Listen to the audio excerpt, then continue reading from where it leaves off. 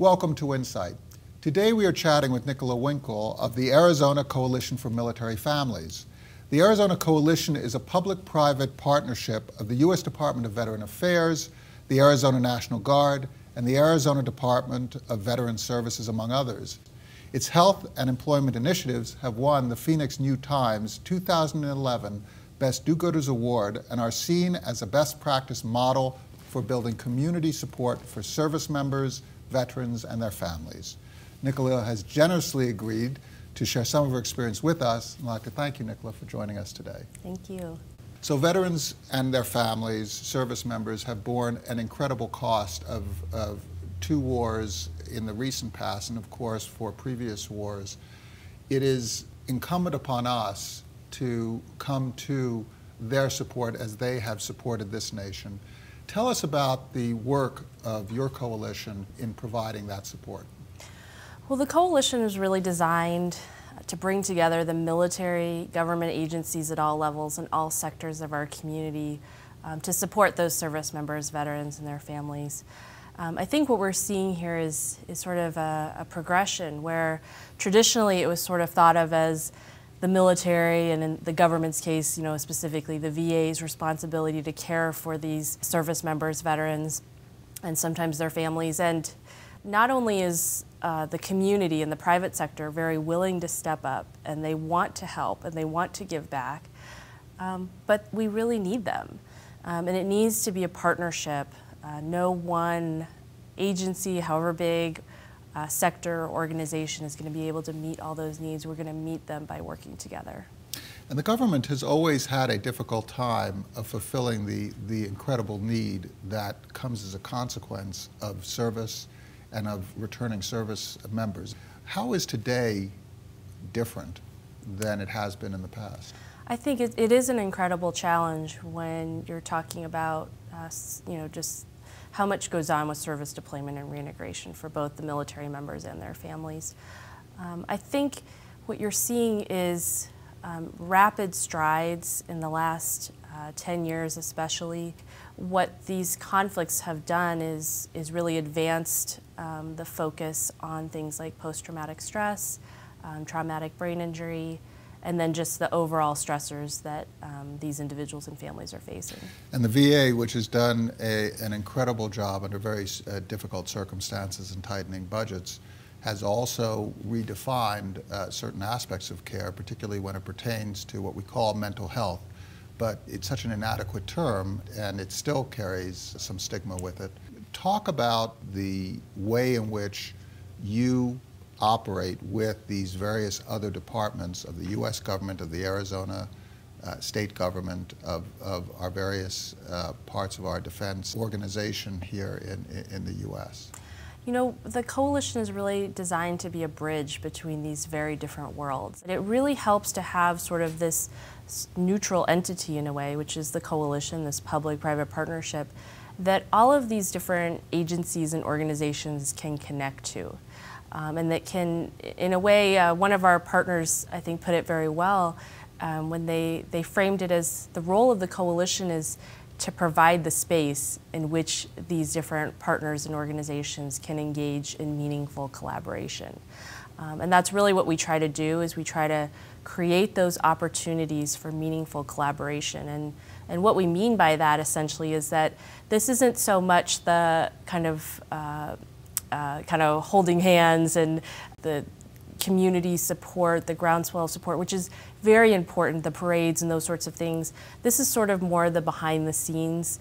How do these organizations actually functionally work together? How do we streamline how referrals are made to the different resources? And how do we strengthen the coordination of care really on a kind of a nuts and bolts level that directly impacts the care provided to those military members, veterans, and their families. And the experience of somebody who is part of the military, pre-deployment, through deployment, coming back from deployment with families going through different types of stresses at different stages. The deployed personnel going through alternative times of high activity and little activity.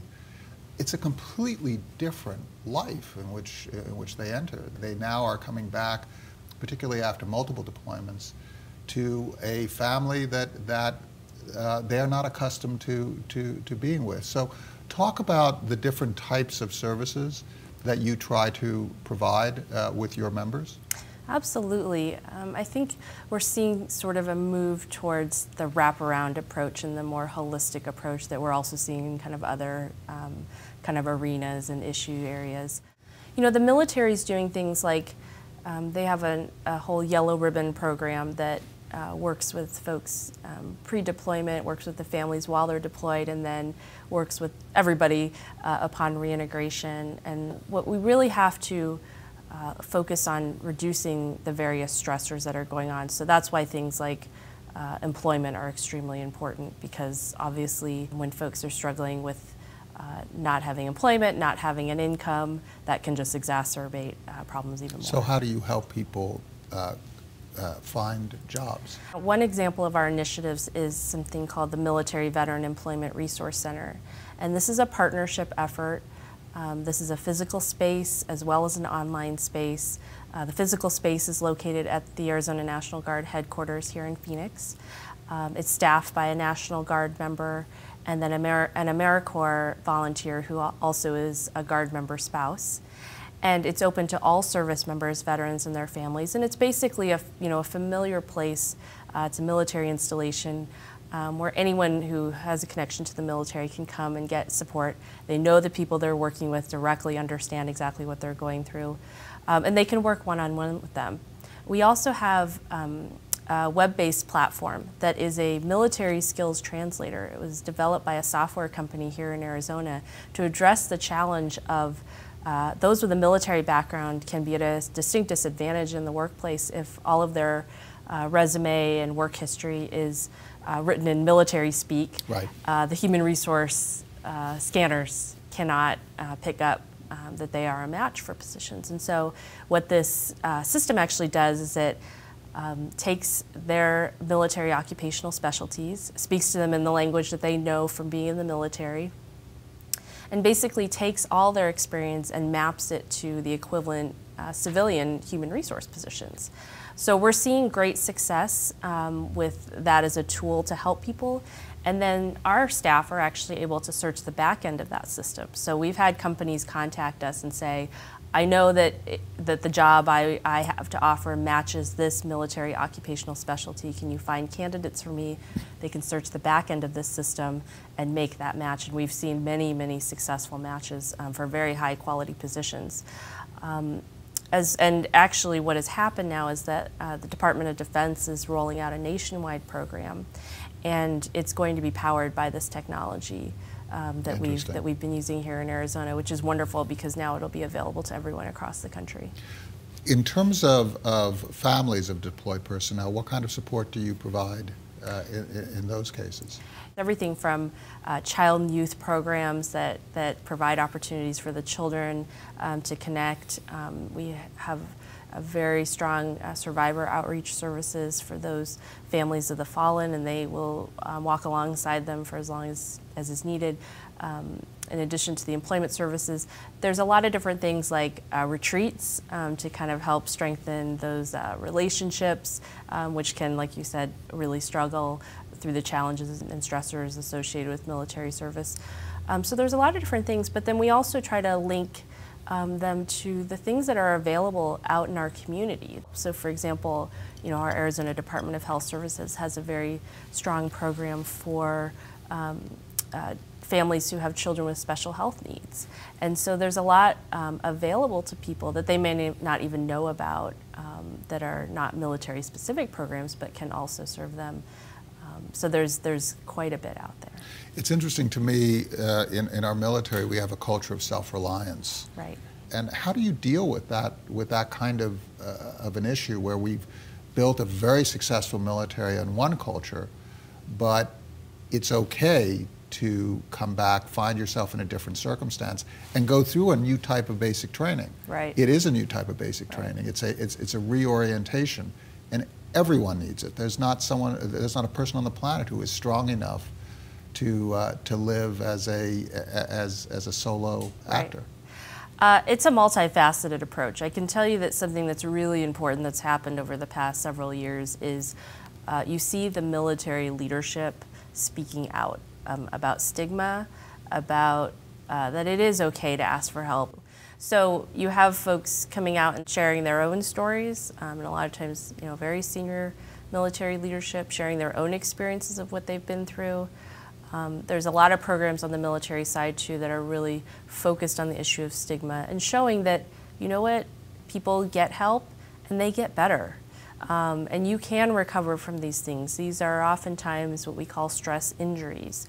They are not necessarily permanent, and you can improve, but you have to be willing to ask for help and to receive that help. For the coalition, a lot of our work is with the partner organizations, and part of what we stress in our training is that we as a community need to operate under the assumption that a person who is struggling, especially a military member or a veteran, they may only ask for help one time. They may only reach out just that once, and if it doesn't go well, they may not reach out again for many years, if ever. And so it's critically important that we get it right that first time. And so part of our strategy with that is to build awareness, engage, and equip every sector of our community so that people have the basic kind of knowledge of what our military members are going through.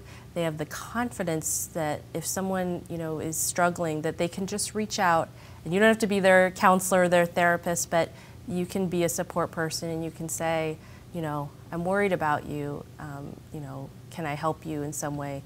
Whether you're in a faith-based community, whether you're a coworker, someone in higher education, maybe a healthcare provider, whoever you are, you have the potential to be the person they reach out to, and we want whoever that is to be ready.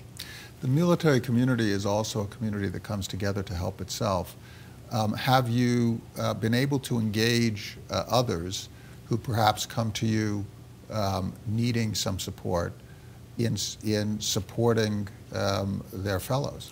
Absolutely. It's really one of our greatest assets, and we have so many military members and veterans who've been through their own personal struggles, and they are, in many cases, more than willing to reach out and help their battle buddies.